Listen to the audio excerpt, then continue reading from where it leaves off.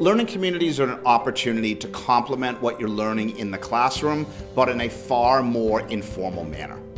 You can hang out with faculty one-on-one or in small groups. You can hang out with your classmates and actually learn, in my case, background on the innovation and entrepreneurship learning community and what's going on locally, at a state level, and even nationally here in the United States.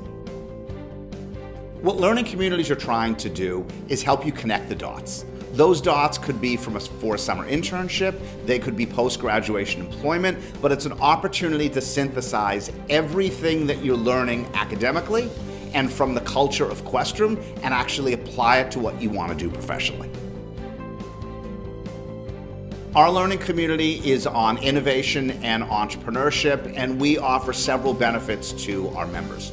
The first is maybe you have an idea for a startup and you want to bring it from concept to fruition. We can help you do that.